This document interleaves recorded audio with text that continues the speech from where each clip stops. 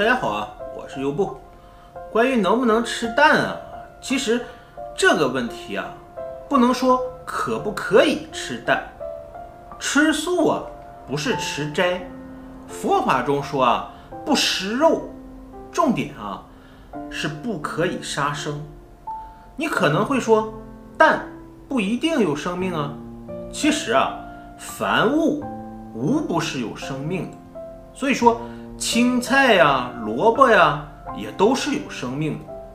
佛法中说啊，生命有两种，一种啊是有情类，一种啊是非情类。所谓有情类啊，就是可以知觉具体的情感作用的。比方说，它会挣扎，会流泪，会流血，会痛苦的，有这类情感表现的，所以叫做有情类。而非情类呢，不是说没有情感反应，而是人不能直接感觉到他的情感反应的众生，称之为非情类。所以说，青菜、萝卜也是有生命的，只是我们感受不到它的情感反应而已。所以啊，不要太在乎什么东西能吃还是不能吃，毕竟啊，断肉食是个很高的境界。在学习的过程中啊，我们可以先吃3不净肉、5不净肉、7不净肉等等。那么这些基本的条件以什么为标准呢？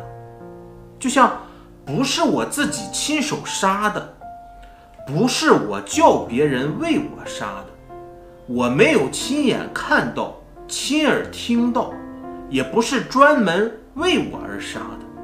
在这5种条件之下的，都是可以吃的。而具备这5种条件的，市场里面啊到处都有，尤其是大型的超市啊有很多。也不要在哎呀会犯罪呀，哎呀这样会造业呀，这个上面去执着。要了解，大型超市啊，他把东西都弄得好好的，他绝不会说我是为了佛教徒而杀的。所以啊，用不着去钻牛角尖儿。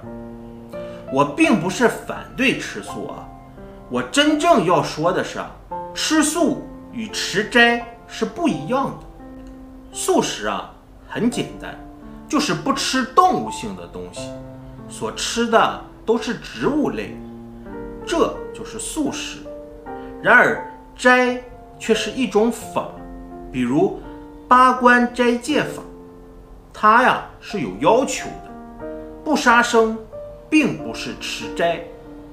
我一直这么说啊，不要太过于在意什么东西可以吃，因为这个不是重点。你想做什么事啊，一定要去考量你自己的环境允不允许，许不许可。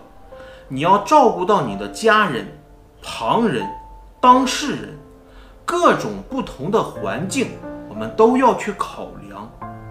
我说过一句话哈，大家听了可能会感觉很奇怪。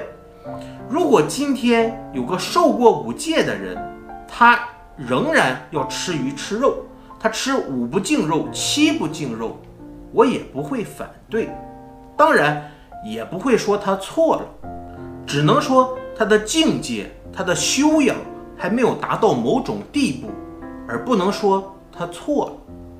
修养啊是慢慢累积起来的，不是可以一步登天的。可是啊，也不能去鼓励他吃。因此啊，你问我可不可以吃蛋，我也不能回答你可以或者不可以。如果我这么做了，我就变成法官了，我啊就成了裁判了，这也是不对的。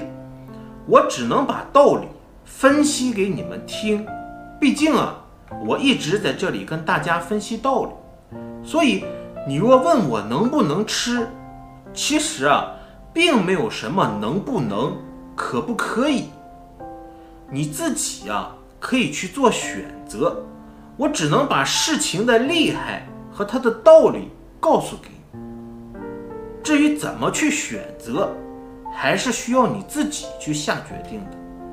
好的，谢谢大家，我是优步。